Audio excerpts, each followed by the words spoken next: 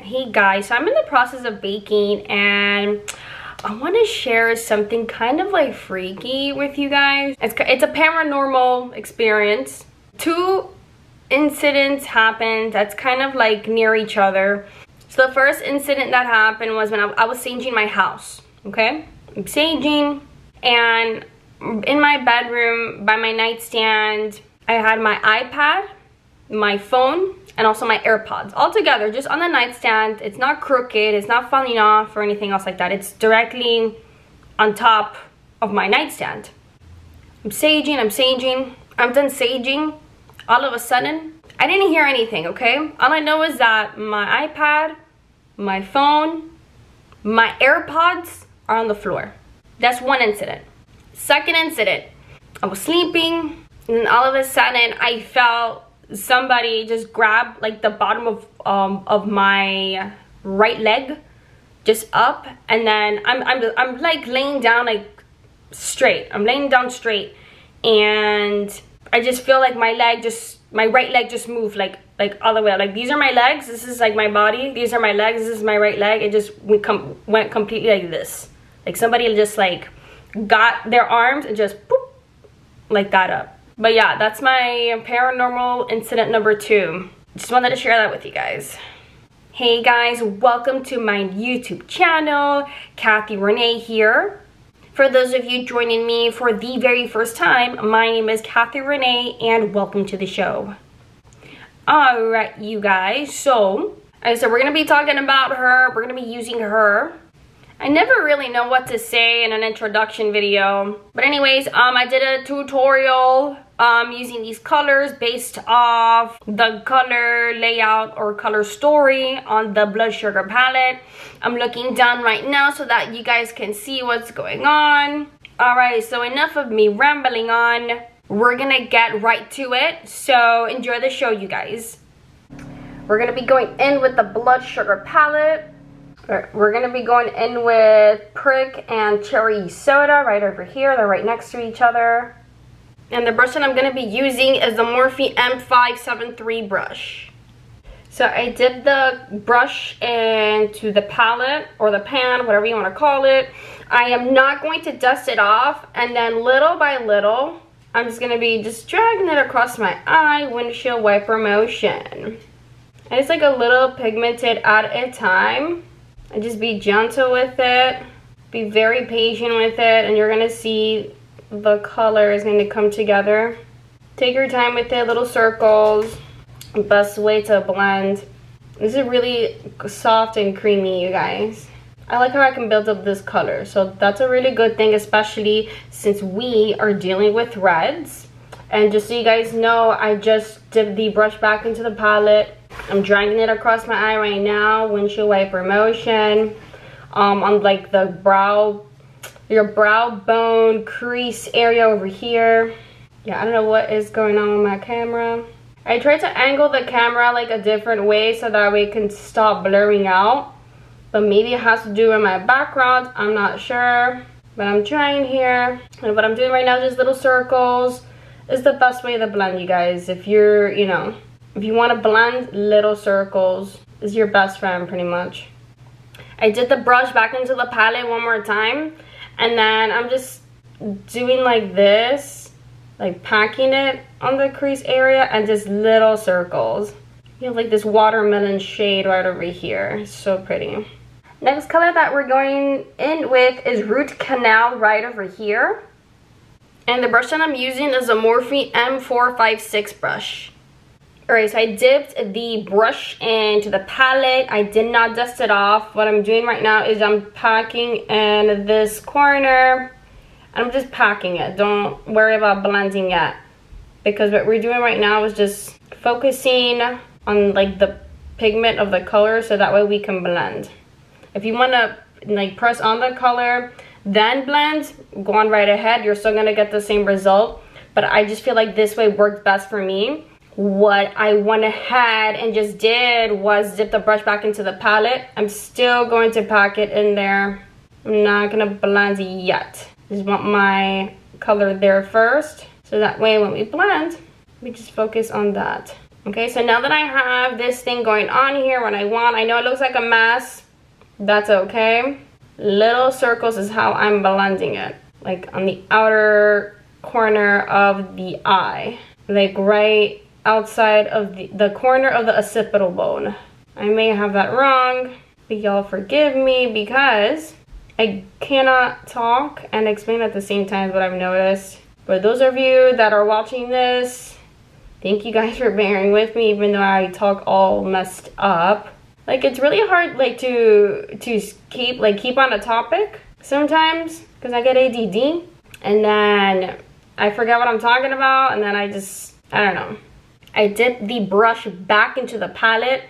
I'm just packing her on here since we had already blended out. And of course when you blend it out, not that the color isn't there anymore, it's just lighter now. It's not that harsh. So we're just blending, you guys. Blend the best that you can. Remember, we are gonna go back in and blend, so don't even like be afraid if there's too much color, if it's not blended all the way. We're gonna be blending it with another brush. So just do the best that you can. Does not have to be perfect, okay guys? It's as long as you love it and as long as you're comfortable with it and as long as you're freaking happy with it. Remember, there is no rules to anything.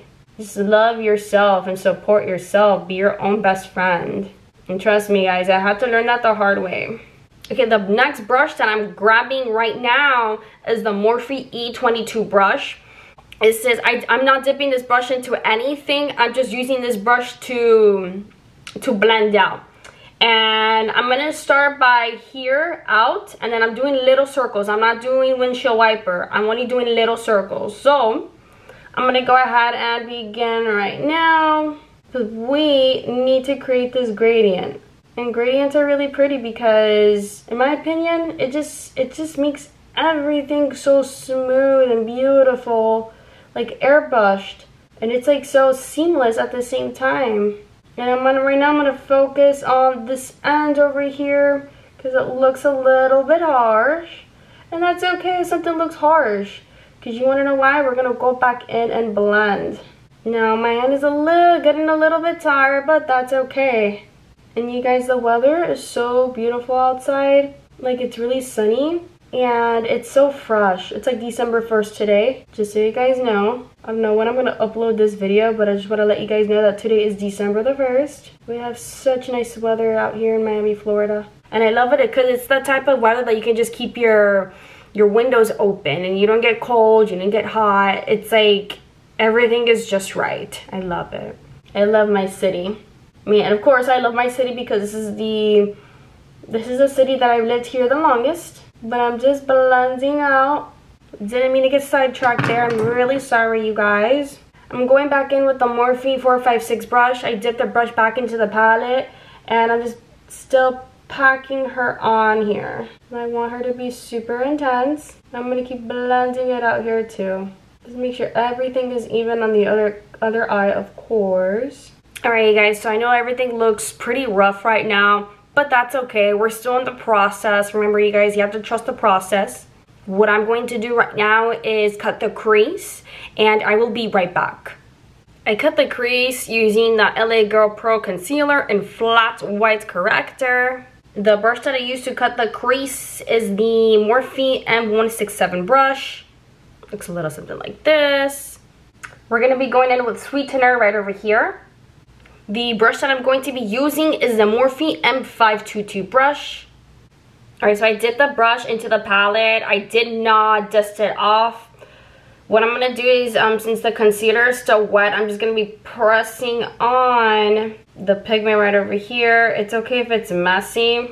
Doesn't really matter. I mean, it does matter. I do suggest that you be careful with the crease area right over here. I dipped the brush back into the palette. I'm still packing. I'm concentrating on packing this crease area right over here. I really hope that you guys can see. I'm going to try to bring the mirror closer to me as possible, just so the camera can stop crapping out by now. I just keep packing it on here. Oh, as good as the concealer is still wet, so I mean it's just going to grab on this color and make it extra shinier. And since it's gonna be making it wet, it's gonna create like a more like shine, metallic consistency. But it's okay if it's a little messy, it's a little rough, I know that. We're gonna be correcting it everything later. All right, so next color that we're gonna be going in with is Candy Floss right over here. The brush that we're using is a Morphe M522 brush. I dipped the color into the palette. I'm not dusting it off. I'm taking advantage of the fact that the concealer is still wet. And if it happens to dry, just get the brush that you use the concealer with, so that way you can re-wet it again. Leave the crease area though. Alright, so I'm just packing it on here effortlessly. Just keep packing it on there. And if you want to like smooth it out, go ahead. You can do that. That's what I'm doing. And just take your time, you guys. And since I have hooded lids, I'm going to like do this, like raise my eyebrows so I can just create more space and kind of squint at the same time. So I can really get in there. I think I pretty much got it all there. Alright, so I'm going to keep blending out both sides. I'm going to shut the camera off for a little bit. I'm going to come back with my liner for you guys can see the finished blended look. So off camera, I went ahead and finished blending, and I went ahead and did my eyeliner. The liner that I use is from NYX. It's the Epic Ink eyeliner in black, as you can see over here. The benefit, if you guys saw like something here earlier, I had tape. The reason why I put tape is because when I do my eyeshadow, it's just an easier cleanup, and instead of you just getting like concealer or like the makeup wipe and just wiping it. At the same time with the tape, I get the mirror, I look down and I just like draw a line and then try to even it as much as possible with the other eye. So that's a good way of using the tape. Alright, so I'm going to do my lashes off camera, and I'm going to do the rest of the face. For lashes, I'm going to use the Lily Lashes and the Style Dallas right over here. So I will be right back. Okay. Alright, so next colors that we're going to be going in with is Blood Sugar and Fresh Meat. The brush that I'm going to be using is the Morphe E36 brush. Okay, so I dipped the brush into the palette. I did not brush it off. So what I'm doing is a weird angle over here. Just I want to make sure you guys see this, and I want to keep my eye open because a girl always gets some stuff in her eye. Okay, so I'm just packing it on here. Okay, packing it on. We're gonna be blending it out, and then there we go. We're blending it out. Little by little, take your time. There's a reason why I have it at this angle here, so I want you guys to see, and at the same time, you don't have to get it in your eye. You don't have to do this technique. I'm just, you know, I know I look a little ridiculous right now, but that's okay. I want you guys to see the outcome of it. Just keep blending. And the reason why I do the bottom of my eye is because I have hooded lids, and I feel, and in my opinion, is if I do the top, why not do the bottom? And at the same time, look at it as a picture. Like, you see, like, you normally, like, a picture, you know, you see it. You see the picture, and then you see, like, the frame around it. So think about your eye as your picture, and you're framing your eye by decorating the bottom and also the top lid. So that's why I do it. This is optional. You don't have to do this. Alright, so I'm pretty much done. I'm gonna finish the rest of the face off camera, and then we will come back and talk about the palette. Okay, I think this is it. Alright, so I'm back. I went ahead and did a little touches here and there. This is the finished look. This is the final product. Alright, the moment that you guys have been waiting for, and I appreciate each and every one of you that is super patient about all of this. The Blood Sugar palette, you guys. Let's talk about her. And first of all, I just want to say this is like super soft faux leather. I really appreciate it. And like it's obviously like printed and embedded on here where it says Blood Sugar, and also the Jeffree Star logo. Really nice, really soft. So soft that I was like, I was scared if I scratched it, because there was a point that I kind of like grabbed it with like my whole like hand. I was like, oh gosh, I scratched it, but no, I accidentally scratched it and nothing was done to it. So that's really good, because sometimes when there's really pretty packaging, I feel so bad when I ruin it. I love that it has these little clasps here. It's really unique. I love it. What I like is that when you open it, it doesn't like, it doesn't take forever to open it. You don't have to like exactly pull it. It just does this. All right, so let's talk about these colors. Okay, I'm gonna try to hold it like this because I don't want the camera, the reflection of anything coming out. I'm holding it the best way that I can. Also, this is pretty light. So let's say if you're taking this on the go somewhere, it's pretty light. It's not like you're gonna break your hand or anything. I like how all of the colors in the pans just complement each other. The color story is beautiful, but most importantly about the color story, I feel, is how does it blend? Does it blend well? Yes, everything blends well. I like the way that it was pressed onto the pan, because obviously like I have noticed that with the pan, if it's pressed like super hard, it's really hard to get the color payoff. Other than that, it's pressed lightly. I don't know how lightly it's pressed, but this palette is pressed just right to the point that I can always build up my color. And also, not only that I can build it up, I can always blend it seamlessly without an issue, without a problem. So, of course, prior to this video, I went ahead and just tried out other colors because that's the point of this palette. We gotta review it. But it took me a while to get this palette, only because I was waiting for it to go on sale. I don't make a lot of money, but I love taking advantage of a sale. I love getting a discount.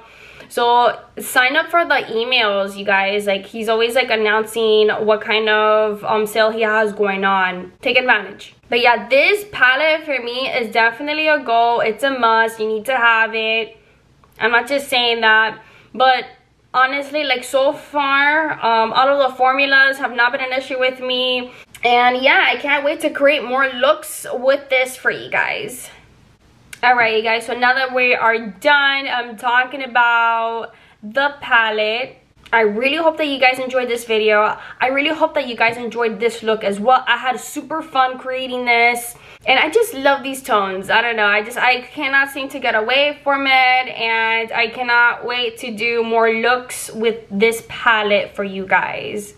Well, enough of that. I do appreciate each and every one of you that hop on to this channel. I appreciate all the subscribers. To be honest with you, it's really hard setting time aside doing this. But every time I'm behind camera, I just feel like so relieved. This is kind of like therapy, and I'm happy that I have a really good audience that is able to support that, I guess. But anyways, enough chit-chatting. You know, if you guys haven't done so already, please consider subscribing to my channel. Share it with your friends and your family. Please give this video a thumbs up. I'll greatly appreciate it. And I will see you guys on the next show. Goodbye.